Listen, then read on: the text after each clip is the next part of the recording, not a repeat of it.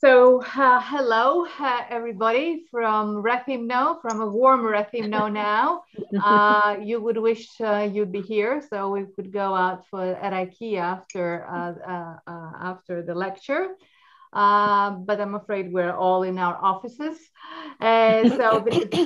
This is the third lecture that we are co-organizing. And this time it will be Yuliana Boycheva from our institute. Yuliana is a Bulgarian scholar in the field of the history of Byzantine and post-Byzantine art. Her academic education in history of art took part in Russia at the Lomonosov University and in Bulgaria, in the Bulgarian Academy of Sciences, and where she worked also in the Institute for Art Studies of the Bulgarian Academy for a number of years. She has received many scholarships in various institutions, Princeton, Maison des Sciences des Hommes, University of Athens, University of Ghent. And since the completion of her PhD, she has been acquainted with Greek culture and Byzantine archaeology, and she has chosen Greece to be living since 2007. She speaks beautifully Greek and many other languages, and we thank her very much for this. So Boycheva has reoriented since 2011 her research in the field of study of Russian icons, and she has done a number of research projects like Russian icons in Greece, 15th to 20th century from our institute. During 2012, 2015. She has organized conferences and exhibitions, and the last one, which I was able to participate and see actually, it was religious art from Russia to Greece, a collaboration with Benaki Museum. And of course, since 2018, we were delighted that she has received a NERC consolidator grant with a host institution at Institute of Mediterranean Studies here, and where she is one of our researchers. So, Yuliana, to you. Thank you. Thank you. First of all, thank you very much for the possibility to present our project, ours project, to the academic community of your university, Christine. And I think it's a very interesting possibility for communication and exchange of experience. So, I will start with the presentation of my project, and the first slide is the project ID. So the founded by the ERC Consolidator Grant Trans project is hosted at the Institute for Mediterranean Studies, and is implemented with the cooperation with the Benaki Museum Athens. The 25 senior researchers of the team, experts in art history, philology, social anthropology, museology, and art conservation, are leading scholars and promising junior researchers from 11 academic institutions, universities, and museums in Greece, Serbia, Romania, and Russia. The 16 months duration of the project will be extended by 6 months due to the COVID pandemic. And the final date of our project will be 31st of October, 2024. The total budget of the project is 1,947,67 euro. The object of our research, the Russian religious artifacts, icons, liturgical utensils, veils, vestments, books, and objects of private piety held in museums and church, monastery, or private collections in the Balkans and the Eastern Mediterranean, constitute a body of valuable art objects and important material evidence related to the historical development of the religious, political, cultural, and artistic relations between Muscovy and the Russian Empire and the Orthodox population in the large region of the southeastern Europe. In their long history, Russian religious artifacts transferred to the region acquires various interrelated religious, ideological, political, and aesthetic meanings, values, and uses.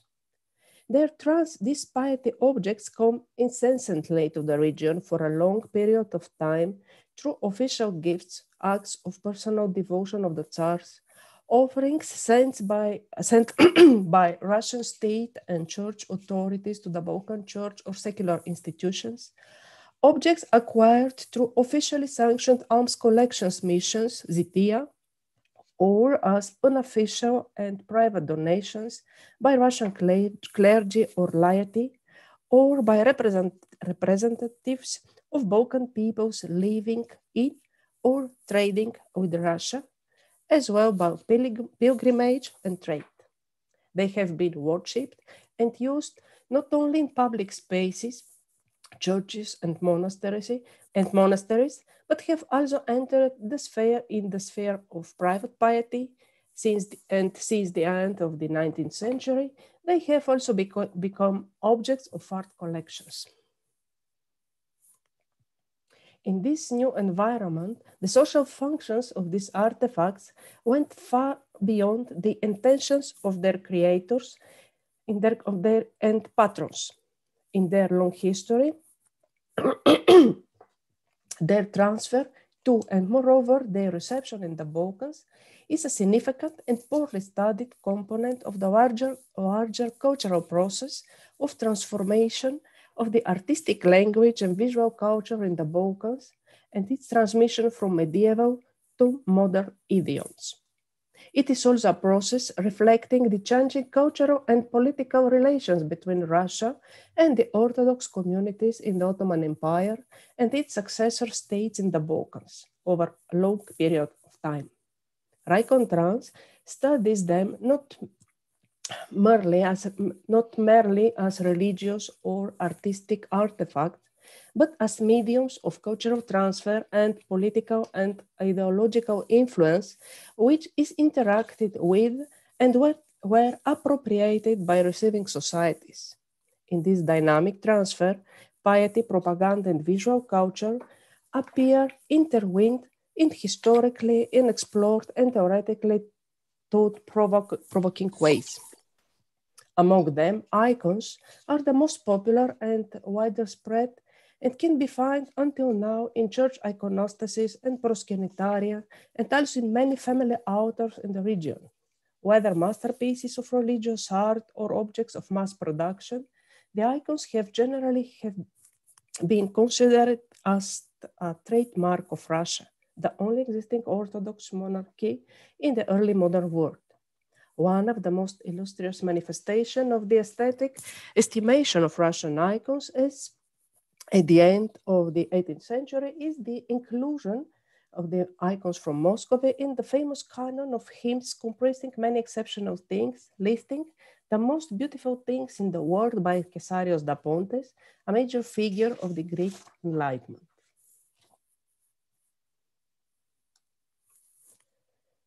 Existing literature assumes the Russian icons were welcomed in the Balkans, Indeed, they were venerated, assuming a central place in churches and private altars, and exerting significant influence on local artists. You can see the Patmos Monastery, the main iconostasis with 3 Russian icons, and some iconostasis from the region of Epirus with 19th century Russian icons.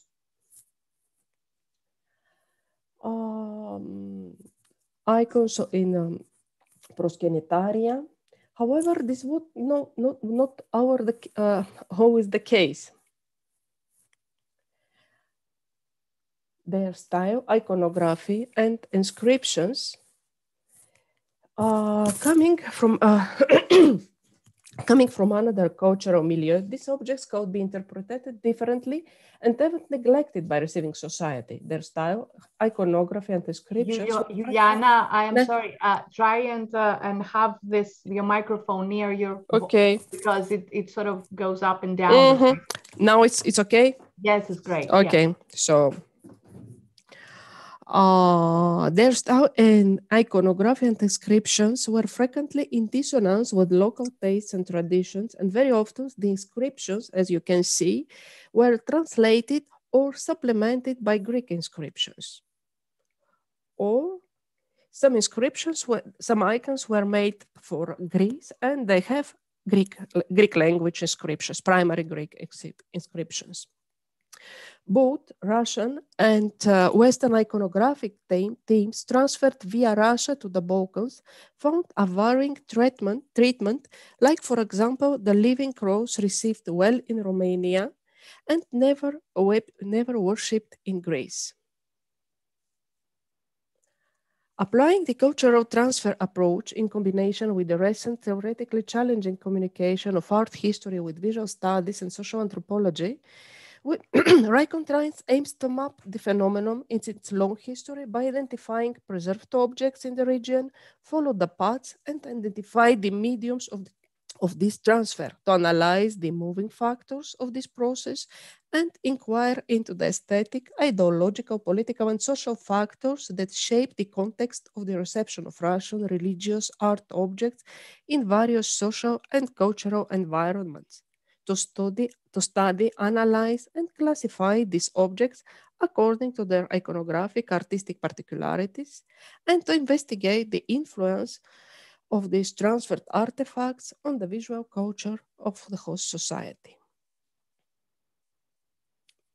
Russian religious art objects in the Balkans and the Eastern Mediterranean have not yet been the object of systematic research, and synthesizing works on them are still lacking. However, their transfer through donations, offers of alms, or trade is a phenomenon that has not gone unnoticed in scientific literature.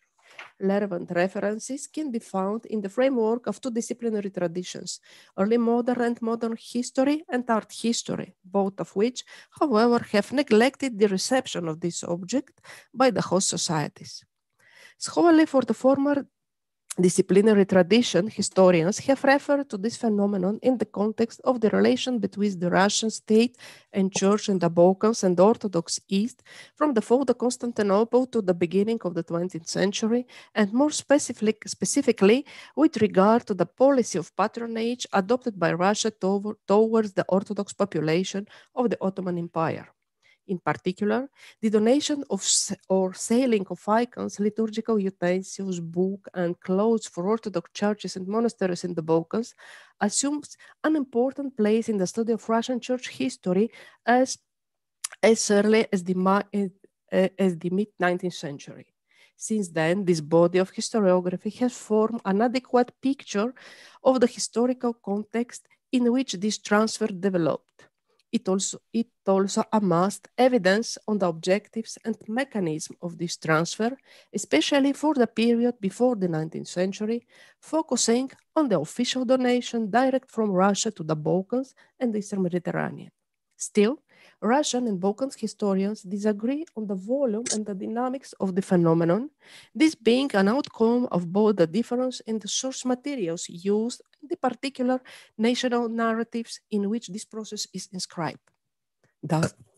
Thus, Russian scholars tend to emphasize the dynamics of icon donations and transfer in the 17th century, and only recently extend the inquiry to the later centuries, whereas, for instance, Greek scholars tend to emphasize the 18th and 19th century, when Russia was involved in the Greek national liberation struggles. The rise of Russia's prestige in the Orthodox world after the fall of Constantinople and the emergence of the doctrine Moscow, the Third Rome, turned the Russian Tsar into a figure embodying the salvation and defense of orthodoxy, to whom every Orthodox could theoretically petition for help and support. As early as the 16th century, the Russian Tsar and the higher clergy assumed such as protectionist role and began to send regular donations and offer alms to the Orthodox Christians of the Ottoman Empire. On the one hand, this spiritual protectionism led to the formation of the state-regulated, strictly hierarchical system for the distribution of alms to Greeks, Serbs, Moldavians, Wallachians, or Bulgarians who went to Moscow to petition for help. According to this system, the rank of both the petitioner and the donor determinate not only the magnitude of the donation in money, expensive furs, or jewelry, but also the quality of the church utensils, icons, and liturgical books, and the number of holy relics offered. On the other hand, church utensils or icons were sent to the Balkans first and foremost to Mount Athos for health and eternal peace of the souls as donation of Russian rulers. These donations were especially intensive in periods of dynastic or political conflicts. For example, the number of donated Russian icons and utensils to Mount Athos rose sharply in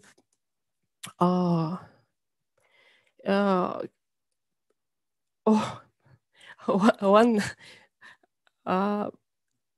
1760, when Ivan the Terrible, was expecting 1560. I'm sorry, was expecting the recognition of this of his royal title by the Patriarch of Constantinople.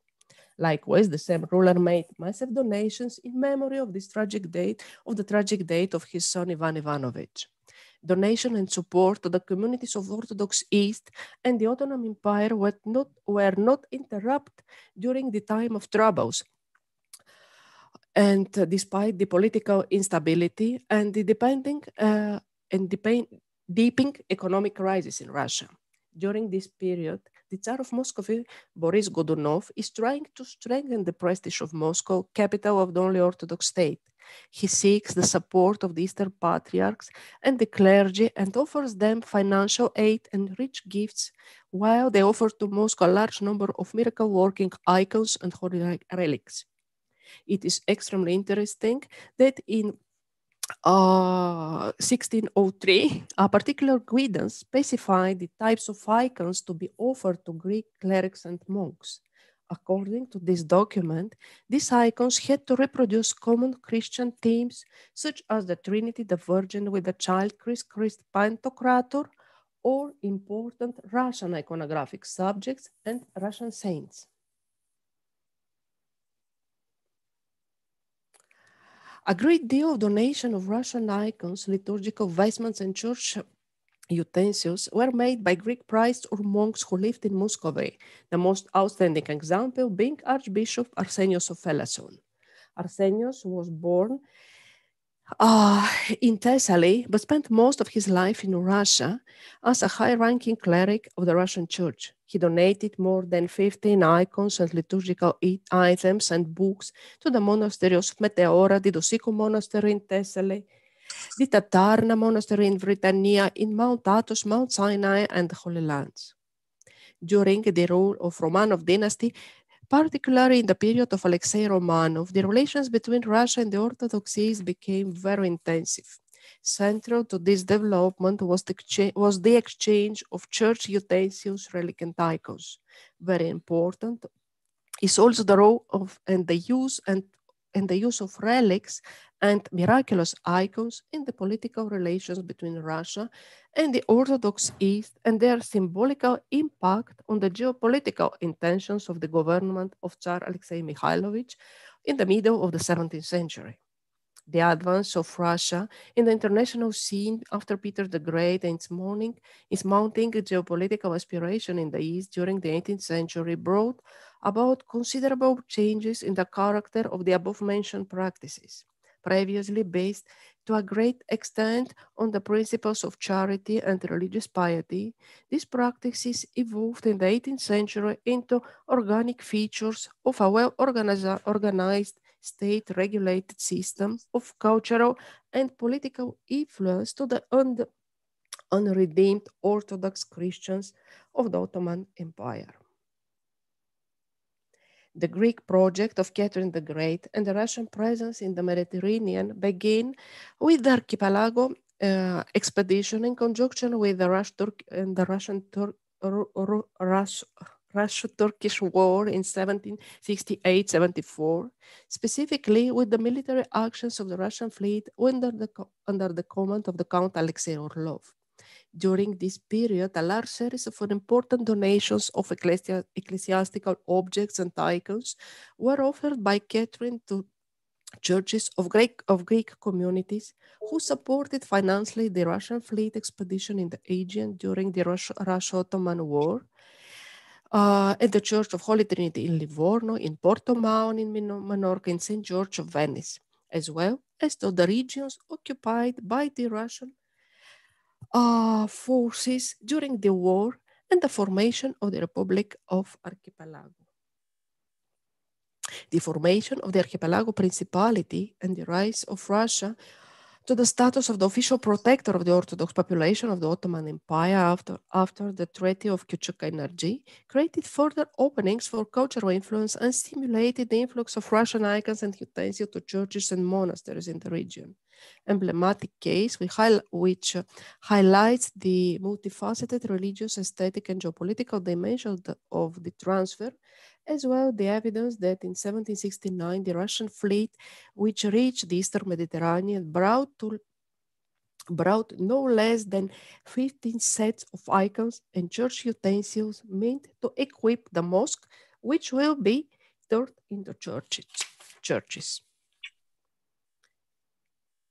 Inaugurated by Catherine the Great, this practice was also followed during the later Russo-Turkish wars in the Balkans, as testified by the icons from the Bulgarian Black Sea region.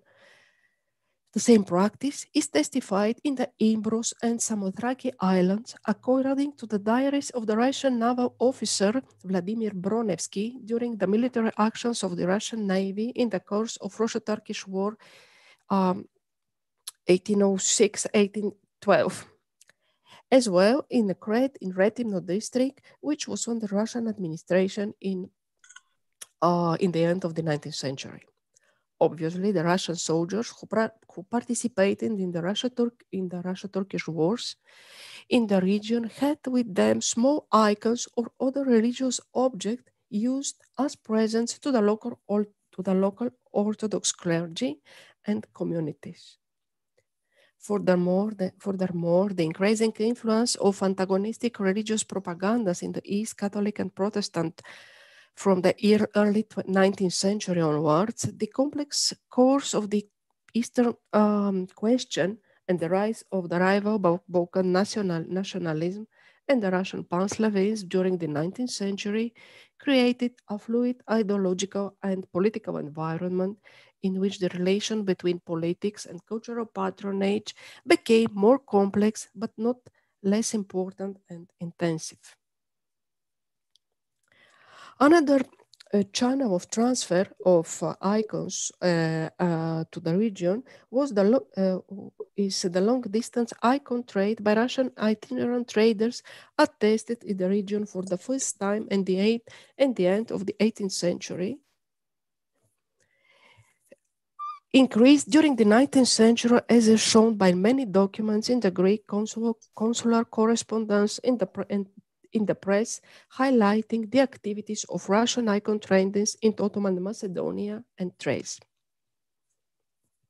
The Mount Athos Russian style painting workshops provide from the mid-19th century an enormous production of painted or paper-printed icons for trading with churches, monasteries, and pilgrimage centers. This large number of Russian-style icons circulating in the Balkans and the Aegean islands reflect the great rise of Mount Athos icon painting workshops. Despite the relevant references to the phenomenon outlined in this brief description, the transfer of the Russian icons and religious art objects in the complex context of the turbulent transition of the region to modernity has not been adequately studied. There are still important questions to be answered concerning the historical context, the time dynamics, and last but not least, the framework of reception of these artifacts in the Balkans. Scholars for the second disciplinary tradition, the historians of art, have studied Russian religious art objects in collections kept in Balkans and Orthodox East, focusing predominantly in high quality works, masterpieces of Russian art. Several recent works and important research initiatives mark a revival of interest to the Russian icons in the Orthodox East. In most cases, however, the inquiry does not transcend the iconographic and stylistic analysis of specific examples, accompanied by general references on donors and mediums of transfer. Apart from the specialized works, a series of disconnected publications of Russian ecclesiastical art objects are contained in various albums of local art collections in the Balkans. Extremely valuable for the perspective of cultural transfer are a series of older and more recent publications by historians of art, focusing on the influence exerted by Russian icons painting to local painting schools in several Balkans countries, the Danubian principalities, Bulgaria and Serbia, not extending to Greece, though with minor exceptions concerning Mount Athos. It is important to note here the strong consensus in the significant influence the influx of Russian icons had on local artistic traditions and tastes. Indicative is the chapter How Paints Icon the Muscovite Way in the Manual of Iconography and Painting by Dionysius of Furna. Despite the existence of this literature, art historical inquiries on Russian icons in the Balkans and the Eastern Mediterranean have not led so far for synthesizing work or monograph that examines the various national cases or the region as a whole. Finally, we should note that there have been some remarkable exceptions to the general rule of poor communication between the fields of history and history of art. In the case under study, indicative is the work of the art historian Oleg Tarasov, who was shown how the increasing needs of religious propaganda inside and outside Russia fostered the emergence of an impressive proto-industrial production system in the region of Vladimir and Suzdal. This system involves many villages of the district, which produced annually thousands of cheap icons for export. By studying the sui generis guild of Russian icon merchants, Ofenia, merchants people who followed inline itineraries in Russia and the Balkans, offering icons produced according to particular local tastes. Tarasov transcended the traditional neglected Russian art history for these lower quality icons and highlighted the significance of trade as an important mechanism and path of icon transfer.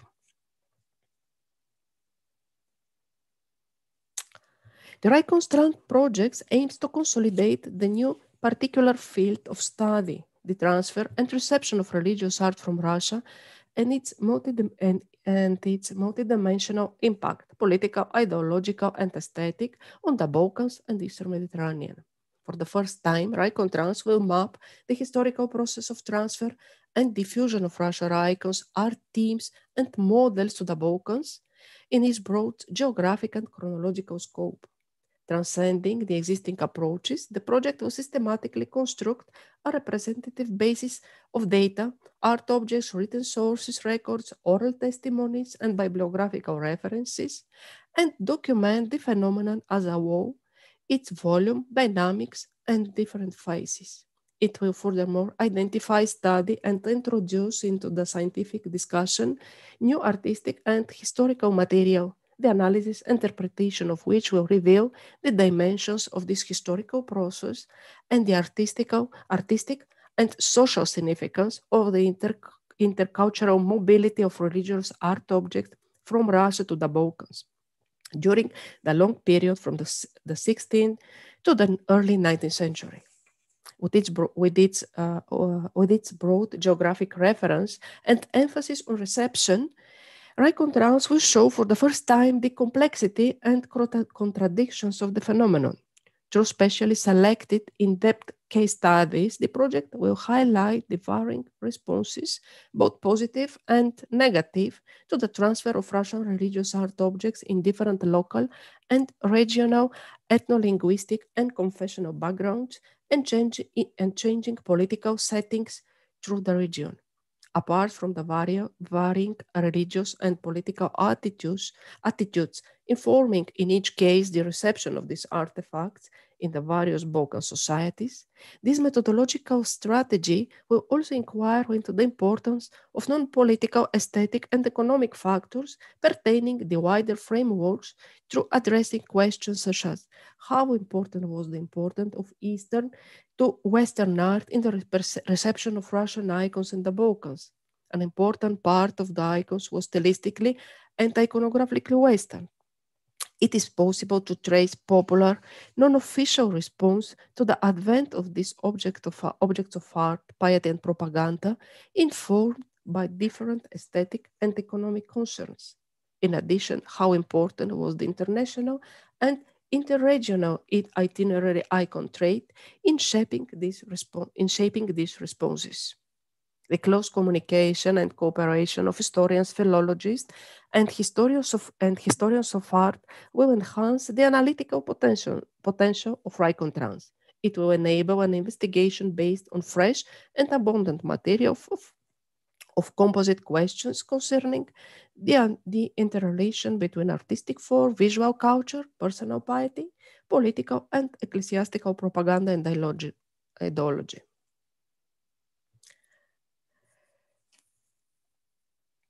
Research plan and methodology. We will achieve the above-mentioned research objectives applying a combination of research methods from the disciplinary of history, history of art, oral history, social anthropology, visual studies, and Russian and Greek literature. The first step of the research will be the identification and collection of two types of evidence, textual and material, about the transfer of Russian ecclesiastical art in the Balkans, aiming to construct a large and representative basis of evidence.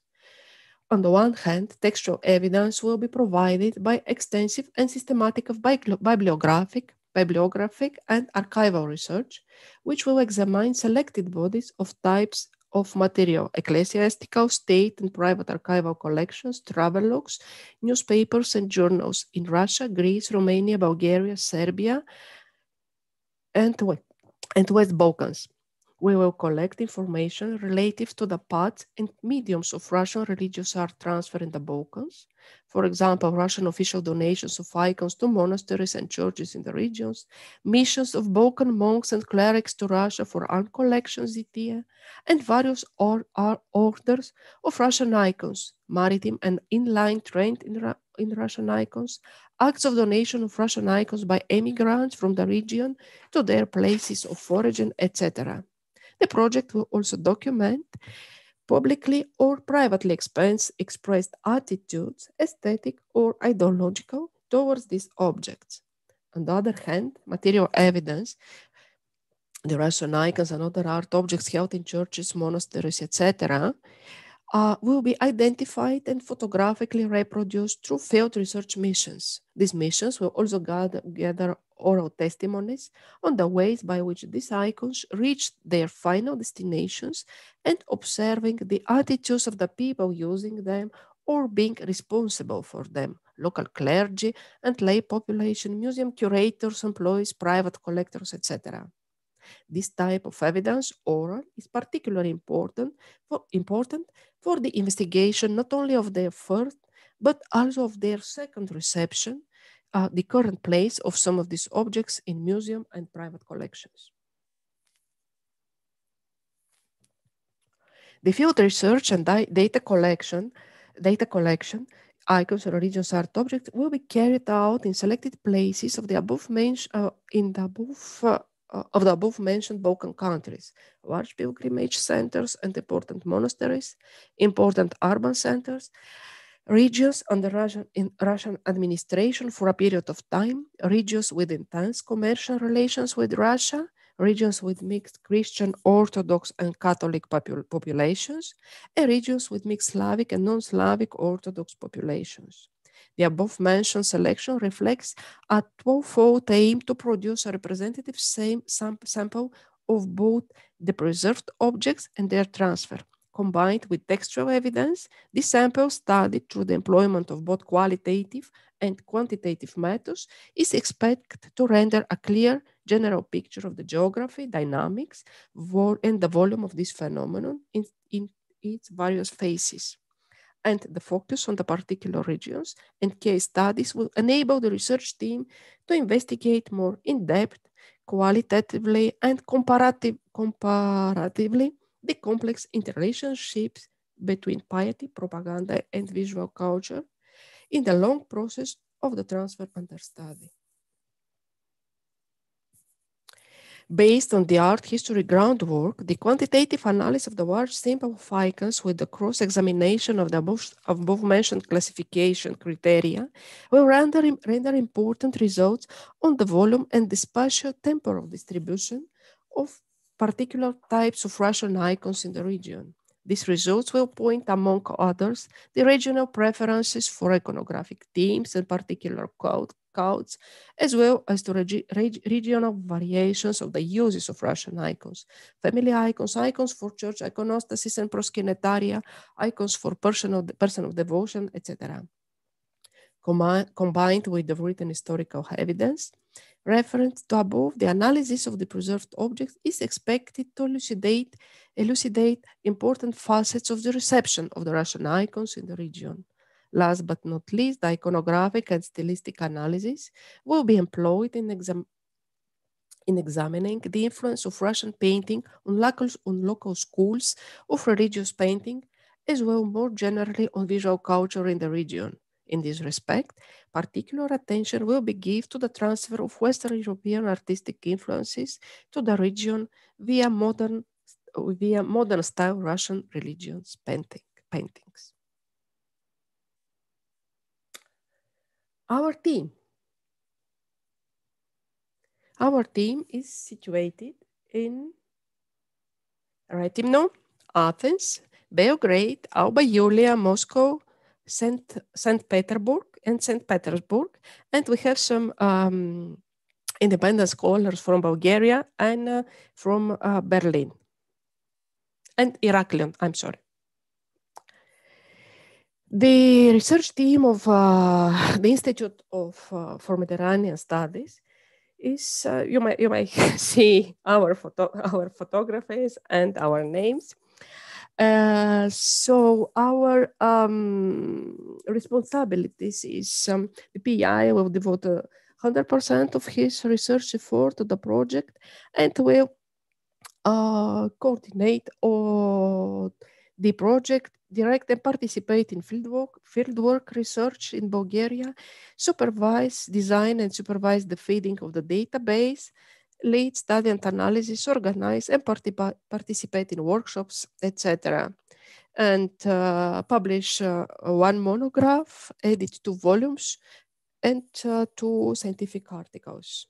Associate Professor Panayotis Ioannou is professor in art history in the University of Crete, and he will study and analyzes collected data relating to the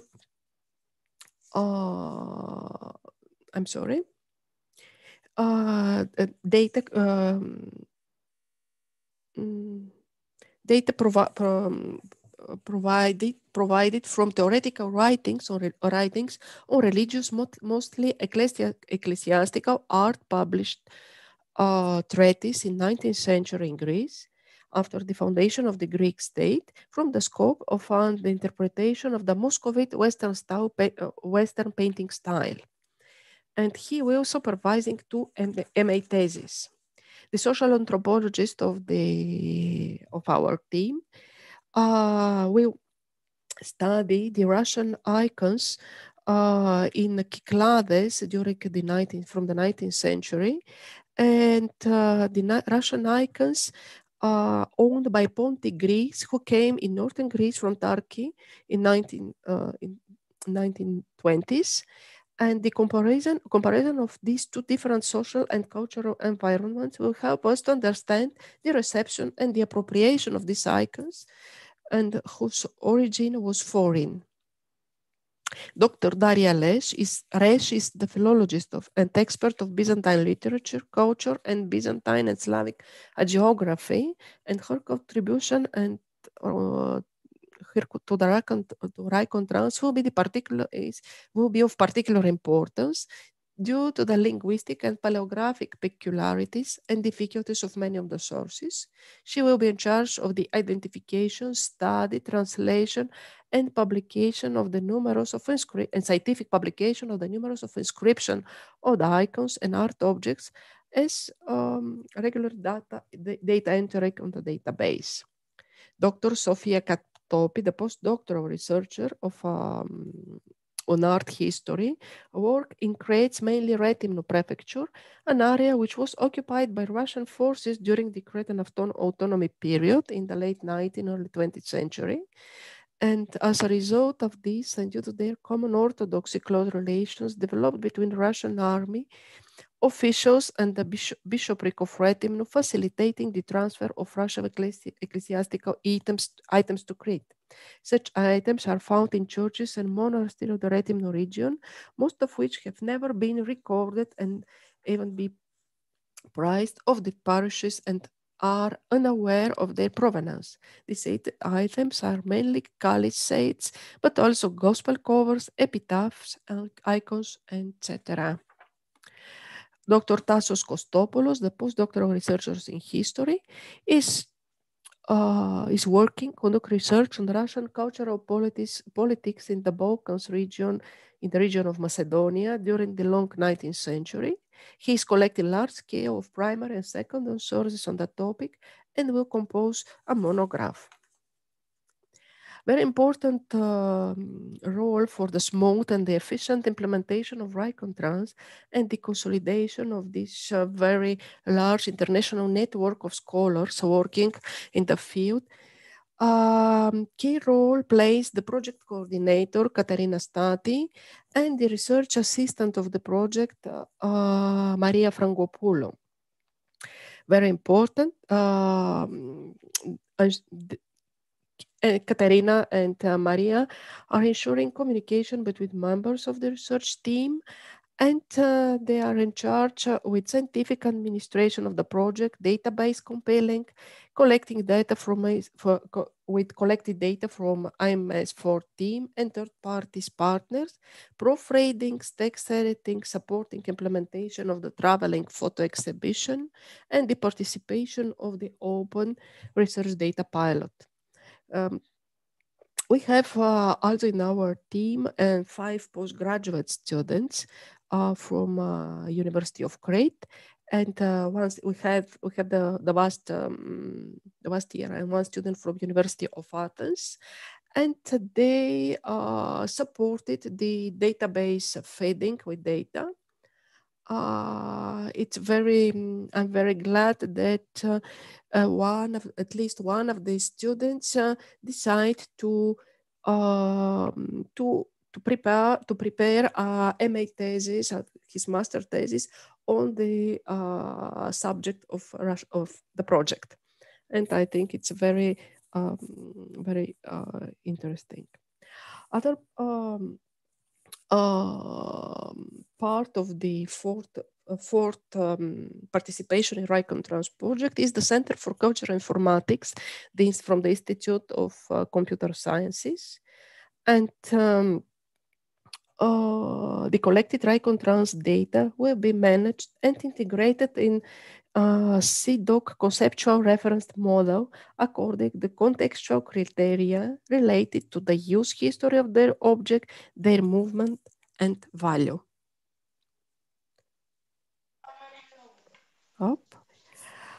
The second beneficiary of our project is the Benaki Museum in collaboration with Athens University. So the Benaki Museum teams will restore the Benaki Museum collection of Russian artifacts, organize an exhibition, and a workshop concerning the technical and the peculiarities of the restoration of these artifacts. Very important is as well the organization of 2 MA seminars by Professor Anastasia Drandaki in Athens University. The seminars with the participation of project members. And these MA seminars will be terminated by a international student conference. Our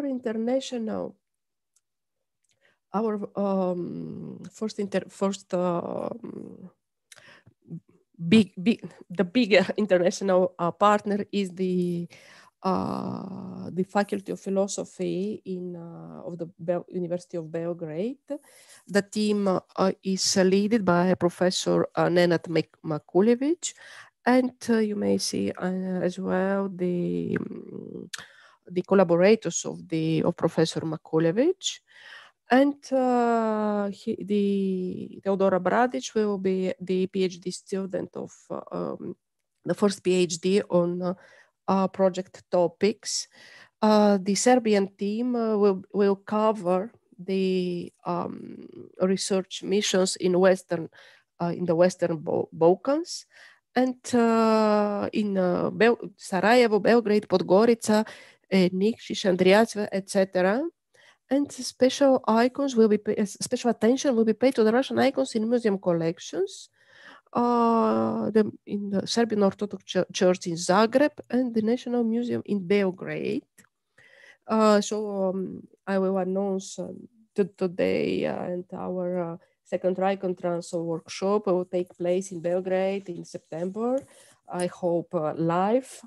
And at the moment we have 21 participations from Romania, Serbia, Greece, and Russia. And I'm very happy. And this is our Romanian team.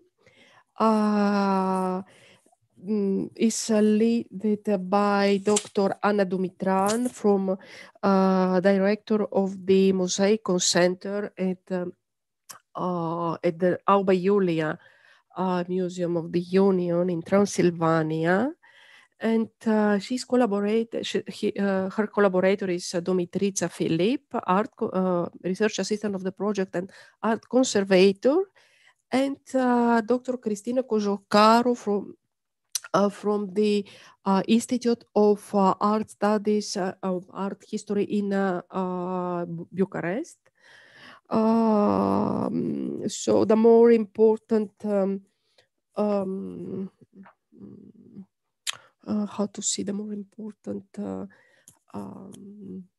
offer to our project from contribution of Anna Dumitran is the possibility she provide to our project the possibility to publish our studies in Mosaicon journal, and the first 4 publication are published. It was the first. This is the papers presented in the first Icon Trans workshop in Retimno in 2019. And after all, we have our independent scholars, Dr. Nicolas Pisis from Free University of Berlin, and 3 researchers from Bulgaria. Dr. Pisis will work on data collection in Russian archives concerning 18th century period, and he will provide a database editing of the database of the historical part of the database. The Bulgarian team will provide us the material related to the transfer from Bulgaria. And our Russian colleagues, we have 3 art historians collaborating, Dr. Alexander Preobrazhensky from the State Institute of Art Studies in Moscow, Dr. Natalia Komashko from the Museum of Old Russian Art in Andrei Rublev in Moscow, and Dr. Elena Sankova from the state senior researcher and in the State Tretyakov Gallery in Moscow. All the Russian team, in fact, the art historians, the 3 art historians, will provide to us expertise, and will, in fact, they will support researchers from Bulgaria, Romania, Greece, and Serbia in the attribution, dating of these artifacts. As well, they will participate in the dissemination actions in the publications of the project. And we have as well 2 historians, the Dr. Nadezhda Chesnokova from the Institute of History, of World History of the Russian Academy of Sciences. I see now that there is a small mistake in our site. She's historian, not art historian. And Dr. Laura Gerd from the St. Petersburg Institute of History. So they will provide archival sources from concerning the transfer of Russian religious artifacts for our database. And Nadezhda Chesnokova will work on the 17th, 18th century, and in general in the archives of Moscow.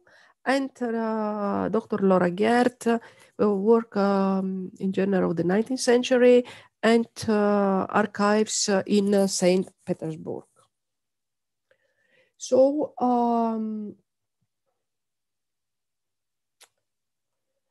all this team and all this data collection will be concentrated in our database. The database is not the true the true term, but I'm using them. This is the data management model, and this model concentrate I will send entries, primary entities and secondary entities concerning the transfer, the objects, and the written sources. First of all, Rikon Trans, as I said, this is a project relating to early modern and modern history, history of art, social anthropology. So this is project recording documentation on cultural heritage monuments. So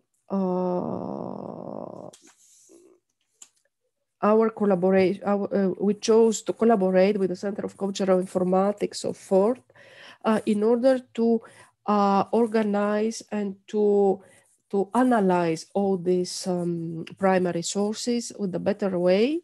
And they propose us this system, the system synthesis, and we will have the possibility to interconnect data, and we have the opportunity to reconstruct the temporal spaces, space axis, and dynamics of the project, of the process, and map the phenomenon of Russian religious art transfer.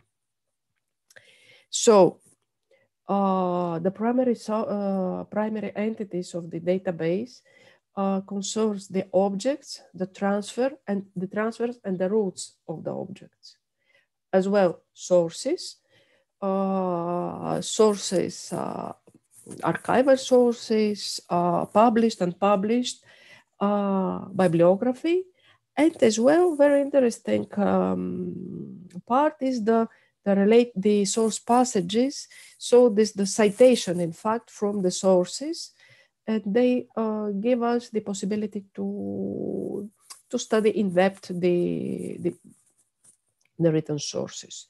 And this the basic object of analysis, this is the base of our work, will be completed by secondary entities, completing with information our basic or research object. So we will collect data about historical figures related to the project, about collections, about locations, persons, organizations related to this phenomenon. Here you may see some print screens from the database at this stage of her development. And finally, we will have the possibility to trace the movement and the transfer of the objects and the person related, and provide this on the map, on the website of this project, of the project. So to conclude, Raikkontras is promote this innovative interdisciplinary and transnational research field of art history in Southeastern Europe, and produce a methodological blueprint for the transnational study of art objects circulation in large regions of Europe, consolidate an international interdisciplinary network of scholars, and educate a new generation of scholars in the field, enforce historically the contemporary perceptions of Russia in the region of the Southeastern Europe, and draws public attention to hitherto unknown and neglected art objects, sensitizes state authorities and public opinion as well, it hinders illicit trade with these objects. This is a critical, timely character, or this is a project with critical and timely character, and give us the opportunity to perceive better, understand the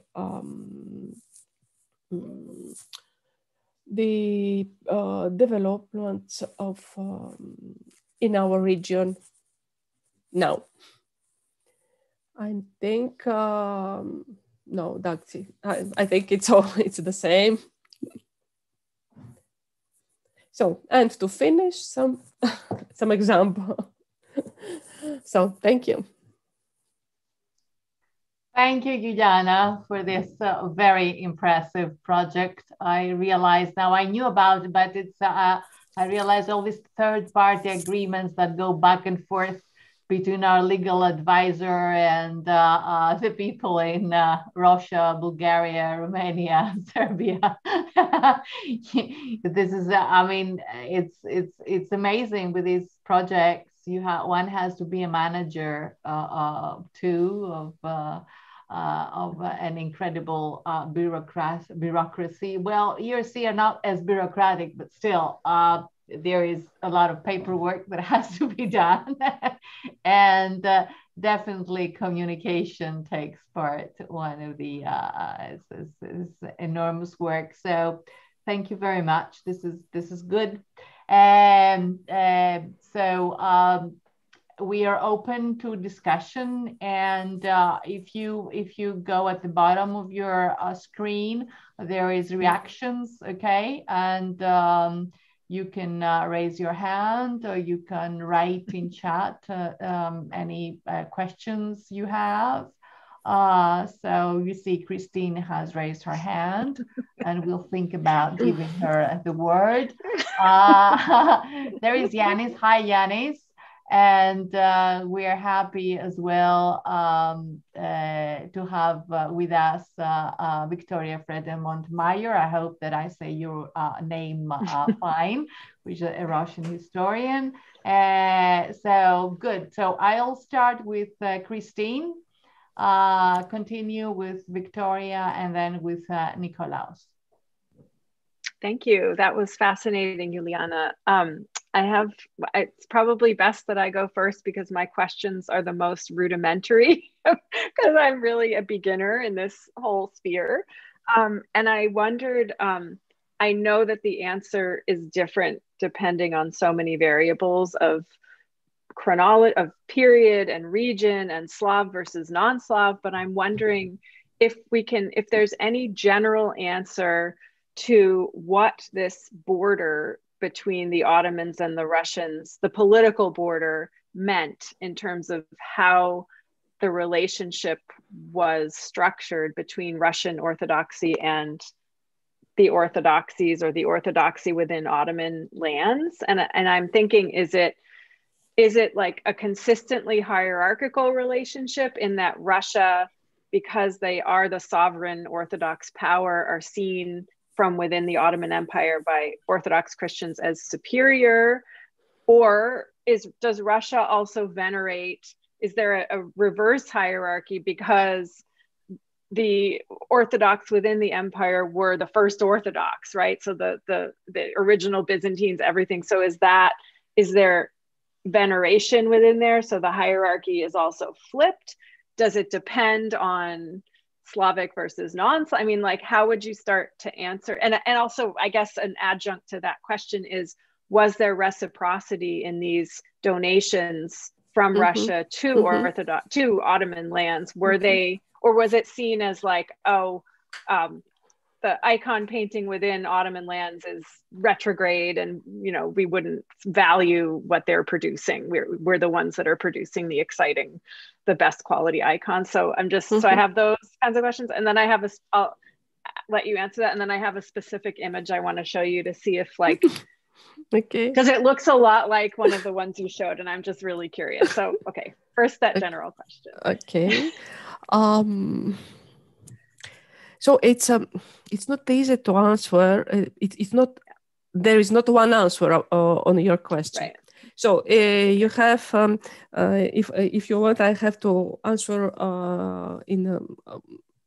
there is 5 or 6 answers regarding every period. This is the, I think this is the because it was a very it's not very dynamic process, but there is a very long process, and during this process we have I think 2 or 3 very basic transformations of the political and the social and of the social background. If you're starting in 16th century, we have, in fact, the first donation started with the recognition of the patriarchy of Moscow, of Muscovy by Constantinople Patriarchate, and so we have donations from Muscovy, expressing this related to this fact, this fact. And first of all, and the second as well, we have private donations related to private reasons and private devotion. And it was so we have all the time, all the period, we have the private and the official in parallel, two channels, the private and the official as well. And I think the change very important for this process is the how to say, the elevation of the Russian Church and the Russian Patriarchate in the between the patriarchates of the in the East Orthodox patriarchates first, and secondly the formation of a local of a communication with local religious centers in every part of the Orthodox East. It's very interesting that the existing literature is more concentrated on the relations with the Russian Church, with the patriarchates of the East, with the East patriarchates, and about the Patriarchate of Constantinople. There is more. We have not so many researches, in fact, in the Russian bibliography in general. And I think the second step in this change is the reform of the Nikon. So so this is the other very important fact in the historical evolution of the Russian Church, the reform of Nikon and the Reformation, and this opening to the Greek Church, So, and the big and the enormous conflict in the Russian Church, and this oppress regarding the old believers and the refusers of the reform. The next stage, I think, the very important fact in this. So the period of Alexei Mikhailovich is very studied and very known, etc. The 17th century is very known. This is the culmination of the process of alms of the dispersion of icons to the Orthodox East, and after that we have I think very important is the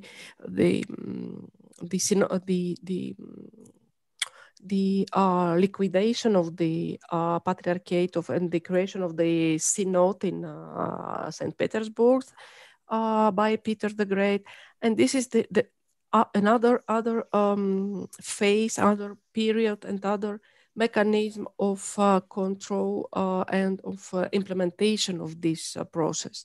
But the important is that all this, nevertheless, it's never stopped this flow of icons and donation to the region. I think from the part of the Balkans people, it's very important the formation of the 19th century, when started from the 18th century, from the Orlovika and from the Orlov Revolt, started the national revolts and the movements, and the support of Russia was paid as well by icons and by supporting the church institutions. I think it was very interesting. For me, it was very interesting to the creation of this medal, official medal for the no, I think only in Russian it came for the supporting of the Orthodoxy. It was for a very small period. It was prepared and distributed by in the army of the Catherine. It was different. This medal was different quality. It was there was a gold, that was copper in independence of the hierarchical position of the recipient of this this medal. Yuliana, we should give some time to the others. Have you finished, or you can round up? Yes. And the reciprocity, it was the reciprocity. It was there is a very structured reciprocity in this process. The nice. The Greek clergy went in Moscow every time with icons and with relics. It was the very important part of the exchange. It was the relics from Mount Athos and from other parts of the Orthodox East. So it was the exchange, and these icons was received and it was very venerated in Moscow. In Moscow, and was reproduced many times. I think it was the most known example is about Iverskaya, about the icon of Portaitisa. So, thank you. Okay, thank you, Yuliana. Professor Fred, I'm sorry, I don't know if I say your name right. It's just Frede. It's just Frede. It's fine. Thank you very much. Thank you. Right? Thank you for letting me come. And I'm so happy to participate because I went to Rethymnos, traveled there, and saw some of the beautiful Byzantine churches quite close to Rethymnos. So very impressive. My question for you is about, actually follows up on Christine's question. And I'm so happy that you mentioned the Niconian reforms and the schism of the middle of the 17th century. So I was wondering, could you give us some more examples or speak a little bit more about what exactly happened to these Russian icons in the Balkans at this switching point in the middle of the 17th century? So how is the conflict or the battle in Russia reflected in the icons that were donated to the Balkans?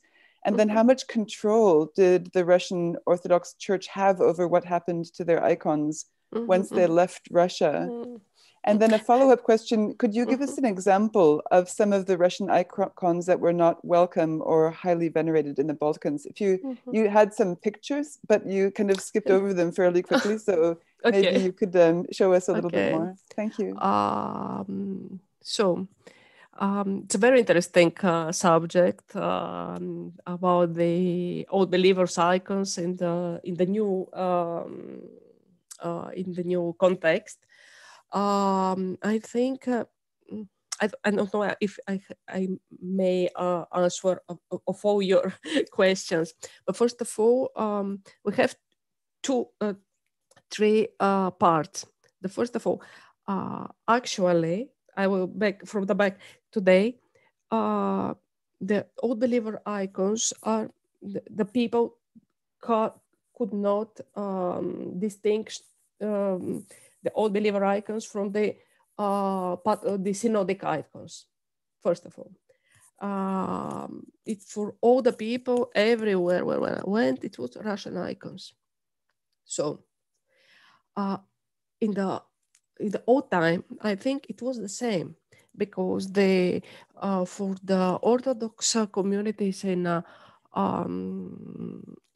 Balkans, this reform, it wasn't known. I know not for the literature people, not for the but for the people, it wasn't something absolutely unknown. I think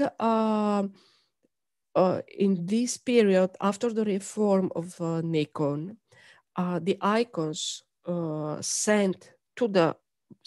donated to the patriarchs, to clergy, was Niconians, was not old believers. The icons of old believers was defended that they doesn't how to say circulated. It was absolutely defended. I think old believers icons in the Balkans exist have came later by two ways. The ones is the first is the how to say, the transferred communities of old believers in Bulgaria and Romania, in the Danubian region, and in Bulgaria we have our colleagues from Bulgaria will try to describe the old believers icons in the two villages in Bulgaria. So we have this channel for this kind of art. And the other channel is the trade in 19th century, when the I think it's the difference between old believers and canonical icons in the mass production has not been so so strict, and for the local public, for the local customers, in fact, because it was a large numbers of icons for trade, it was not importance. I think from the old believers production, it's a very interesting and very curious for the local people is the small copper icons, the metal icons. It's absolutely different from. There is not such things in the local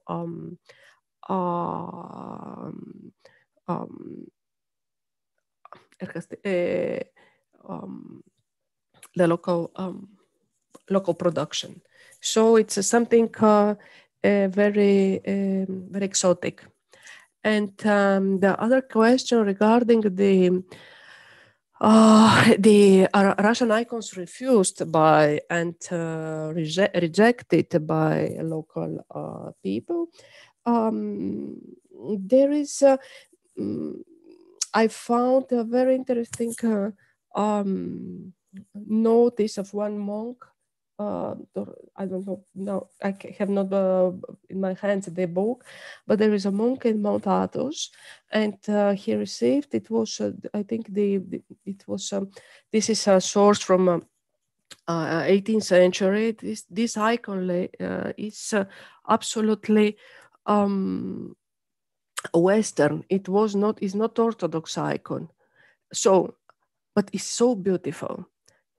So I will keep this icon, but I will put this icon up on my room, not for prayer, but for embellishing the place. So it's one of the ways to reject these icons in the past. In our days, there is two ways to reject these icons. The one of them, and the most common, is to these icons is not for in museums, and it's Russians, and they give it's a Russian icons, and they are put in the it's a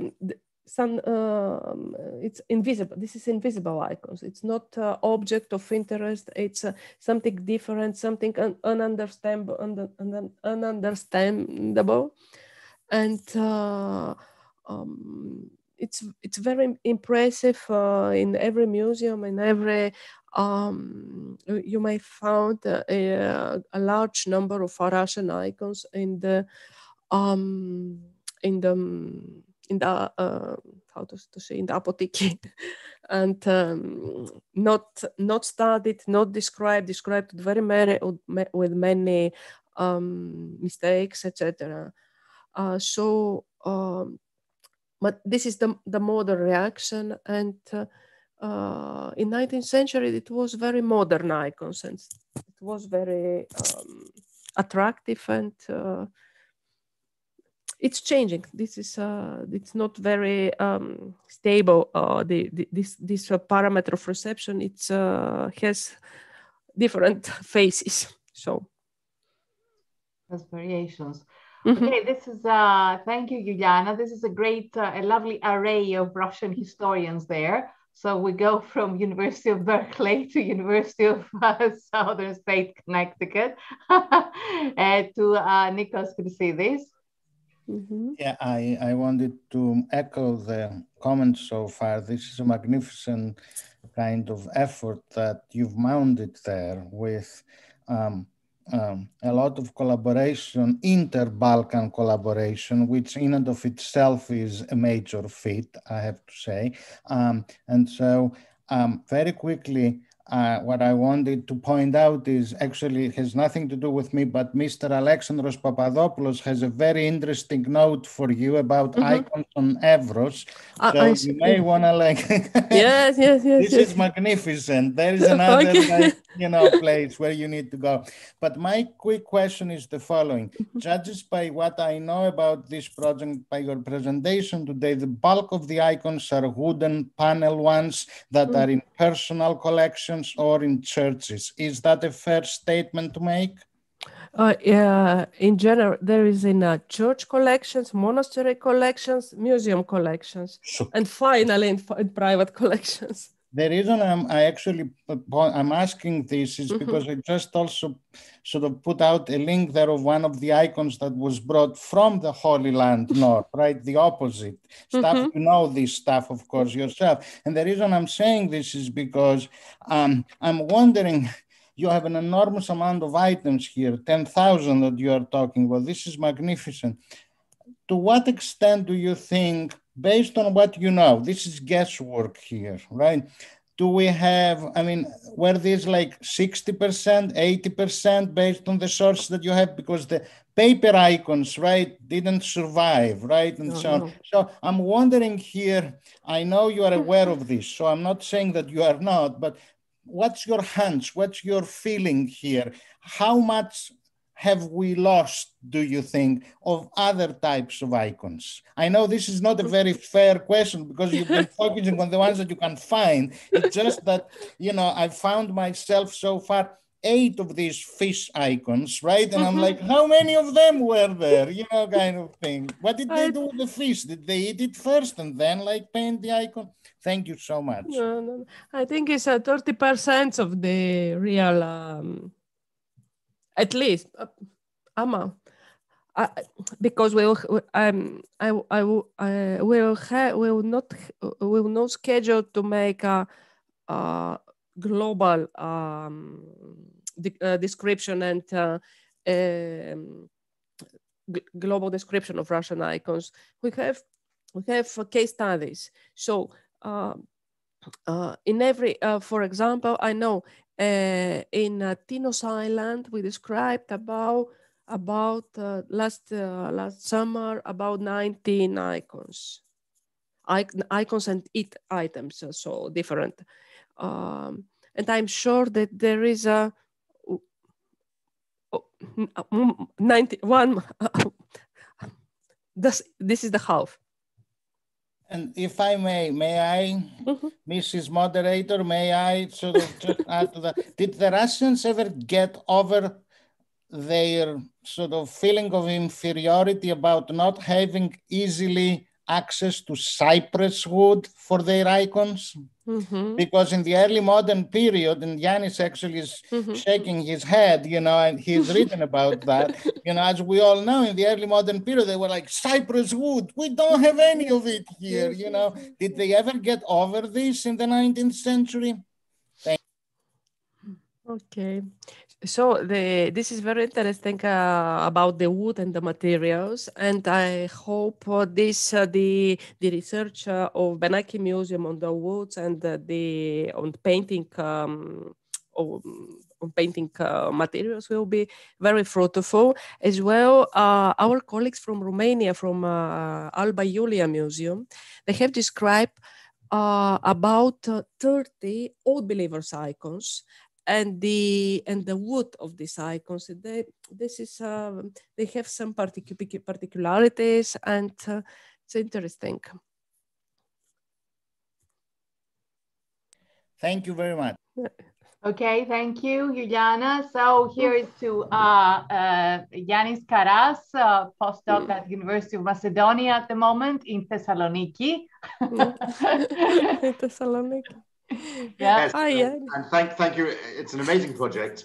So thank you for telling us about it. I wanted to ask something which is actually very related to what Nikos just said, but it has to do with, it's not just the icons that are moving, the artists are moving too. And they're bringing technology with them. So they're bringing exactly, I wanted to talk about the type of wood that is used, also the printing, the type of printing that is being used, the silver work, the metal icons, all of these things are aspects of technological change. Yeah. And so it's kind of an input question which can't be answered briefly, but does the technological change move in the same direction as the export of icons? Or is something else happening? Yes, there is, but it's not so important and so massive. You may find in different regions. We may find, for example, I have now an example from Yuliana in 19th century. There is temple iconostasis, Russian iconostasis, older icons on the iconostasis on St. Nicholas in Agora. It's Russians, early 19th century in Moscow. So these icons and their technology and the use of the golden leaf was copied by local painters and applied in other icon painting in the region. So this is one of the ways. The other ways is there was many painters from Balkan regions went to study in Kiev and in Moscow and St. Petersburg in different periods, and they transferred their knowledge and incorporated them. We have in Epirus, we have many examples of this kind, in Bulgaria too, and in Serbia. And in Cyprus, but in Cyprus it's Leontios, I think, if I remember very well. It's 17th century painters from Cyprus. So it was the other way, studying the Russian icon painting style and techniques, and applying this knowledge in the local schools, in the local milieu. So, but it was for the painting. About the metal, I'm not sure, because it's more expensive and more difficult to move. It needs some technical support about this. Not so easy. Okay, thank you. I think we usually go up to 1.5 hours, but it seems that there's a very lively discussion here. As you probably have read, Yuliana, there's Alexandros Papadopoulos that says that there is a lot of hidden diamonds of Russian icons in Northern Evros, okay? My question would also go, but of course we can discuss this, but it's Sciatista was what we call another land port, which has a lot of churches and a lot of pragmateftades, of merchants. So although you cannot cover a whole of Greece, so you can get another ERC to do the rest of the icons. Have you ever gone to Sciatista? From Sciatista? No, I never went, but I know from there very interesting icons of Saint Paraskevi. So there is small Russian icons of Saint Paraskevi incorporated in the place in the frame with big Greek Vita icon of Saint Paraskevi. So the frame with the Vita is Greek, it's of the local painter. For some reasons, the center is replaced, is in the center, is incorporated the small Russian icons.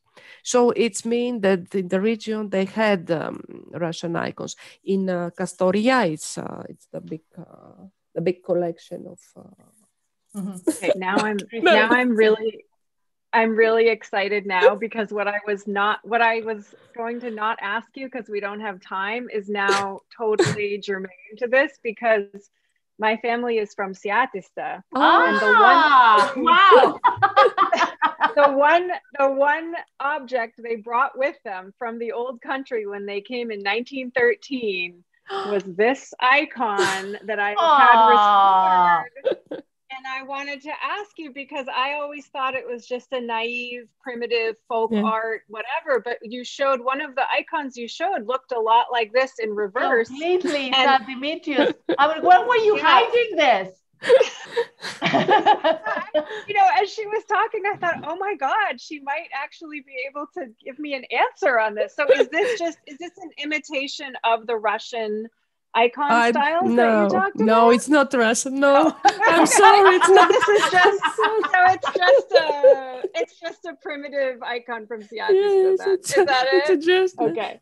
Okay. But it must be from the mid 19th century at least, because it was already a family heirloom when they left in 1913, right? So no, later. I think it's later. Oh anyway, God, this is but the main thing is that I'm very excited. You are from Seatista. Seatista was the center of the Balkans, one of the center poles of the Balkan roads, you know, and it's an amazing place that really needs to be studied. We have to talk. Okay. Right. So anyway, it is great to have everybody here. Thank you very much, Yuliana, for presenting this lovely project, and Christine for always being there and sharing this very nice experience of this seminar, and everybody else for listening and participating. You have many regards, Yuliana, as well, from Popis Fakenaiki, who listened to all the lecture with little Alkis next to. Nikos gives the real evidence about your icon, Christine. It is St. Demetrius killing the COVID virus. That's right. And with this, I think I shall say goodbye to everybody and thank you very much, and see you in the next meeting, which will be, I think, in June. I didn't see. No, September, I think, actually. Oh, no? September. No, that's yes. The last of this academic year, right? And we will have Yanni Spiropoulos in September. So yes. Thank you so much. Thank you, Yuliana. Thank you. Bye-bye.